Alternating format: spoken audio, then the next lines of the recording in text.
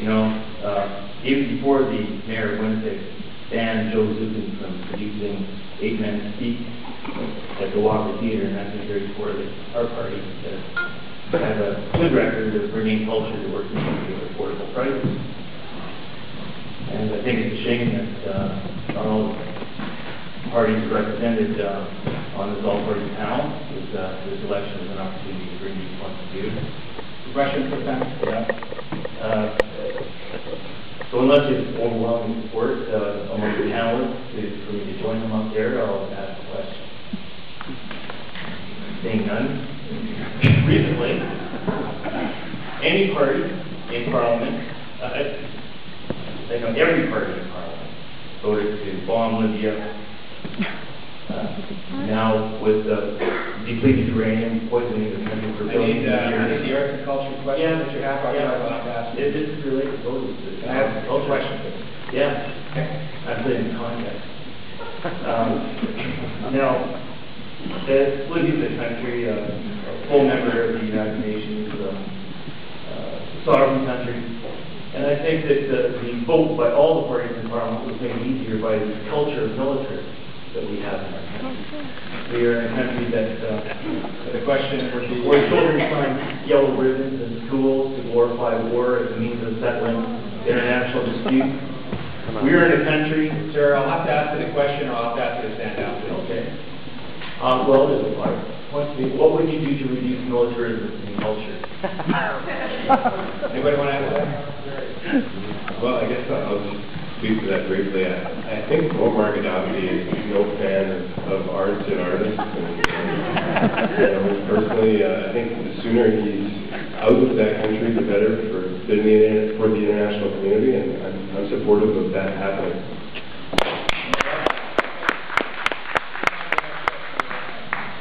So my name is Chris Gerber. I used to volunteer with a lot of the youth at Turtle Island, the Getaway, where the funding was cut by the Conservative government. And I'd like to see why the $40 million that was stolen, grants that were orchestrated by Stephen Harper, stolen for the rebranding self-promotion campaign of Canada's Economic Action Plan, for the rebranding of Canada's government to Harper's government. When is that money going to be returned to Canadians? And how come Stephen Harper's not in jail right now for orchestrating a grand theft on our cultural funds?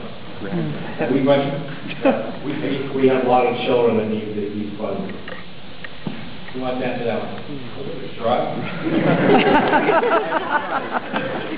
Thank you. I guess just in relation to the question, it's premised on the idea of stealing, and ironically, the number referenced is 40 million. Approximately. And so, yeah, approximately. So I guess in relation to that, we can actually reference another example in Canadian history. Unlike our government, where we actually had a bureaucracy advertise various government programs for the betterment of our economy and our country to inform everyone as to how their taxes are being used. There actually was a situation not too long ago in the 90s where $40 million, the same number you referenced, was stolen from federal government coffers to illegally finance election campaigns in Quebec. And many both parties came out of that. Sir, allow him to answer. To the previous Liberal government. So I guess if you're going to reference that the word stealing is 40 million, you're just forcing me to jump in. And I prefer not to be so partisan in this debate as I haven't been, but just in light of those two words, both stealing and 40 million, you're forcing me to. So you guys both parties to pay it back? Anyone else? Perfect for the kids. Anyone else want to say? Okay, we'll move on. Thank you, sir. We'll move on to this microphone over here. Hi, it's a two-part question. What elements from this bill do you think will your party keep? And what elements from that bill will your party remove or change to a new bill to modernize the Copyright Act?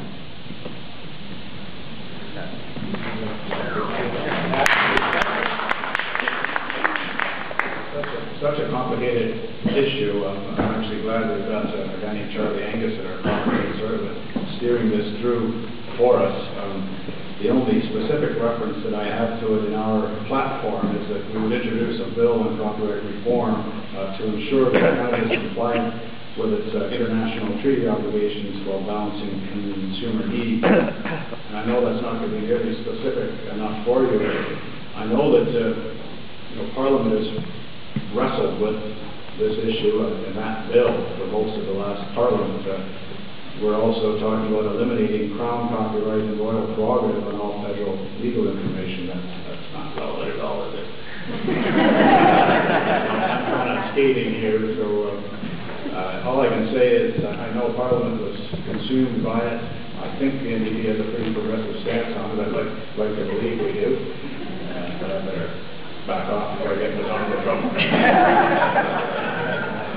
Anita, is that right?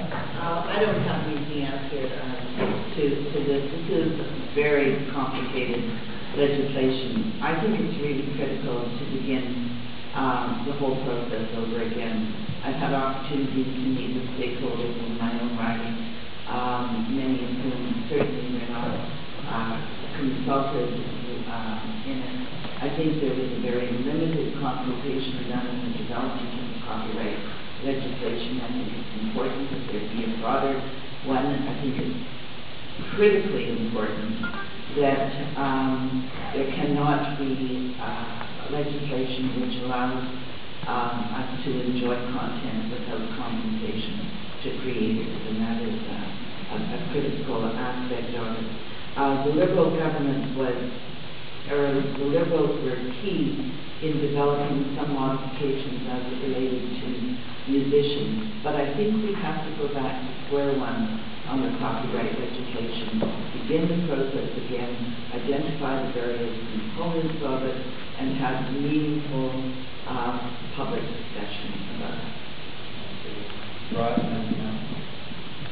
Thanks, Dave. I'll actually share some of the same views that have been said about the legislation.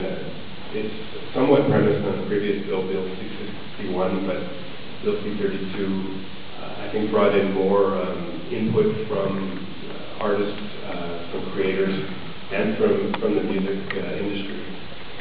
It's actually, I think, an example of Parliament attempting to work together in this minority government. There were perhaps not too many opportunities where that occurred, but perhaps this was one of them where there was a special legislative committee set up to look at Bill C-32. And I think there was a lot of good debate that occurred surrounding that. Ironically, there is a lot of buy-in within certain sectors within the arts community for this bill. Some consumer groups are less interested in some of the elements relating to content portability, but I think it's going in the right direction. I think too many previous governments have put off copyright reform, and that's where we're at today because of the fact that it's been put off for so many years. I think it needs to be addressed. We're clearly in a new era, and ironically, we will likely draft a bill that will be out of date moments after, or in fact even before it's finally getting royal assent. So I think that's the challenge we're facing.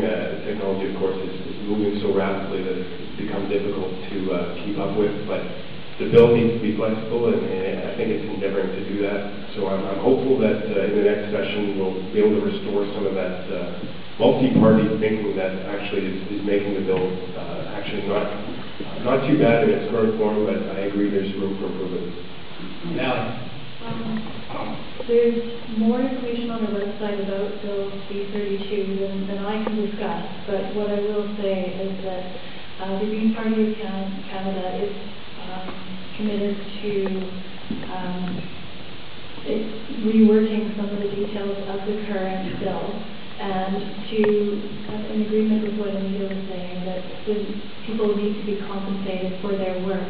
And also there was concern about for example, about artists and playwrights being able to hold on to the copyright of their projects and their works and not forfeit them to galleries and museums or different theaters. Great. One more point. I think we've got 2 minutes. I don't think so. If I could add one point that I did remember in the context of this debate. Stephen Harper and also James Moore, the minister, have been going around saying that we, the opposition parties, have been advocating a $75 iPod tax. which is a complete myth. The people on that committee and the fair amount of inter-party cooperation never recommended a $75 iPod tax. If anything, there would have been some small amount to make sure that music put on these instruments would in fact go to the creators. But it was more like $5, $3 to $5. So it's a disingenuous point for the Prime Minister and the Minister of Heritage to make. Okay. Great question.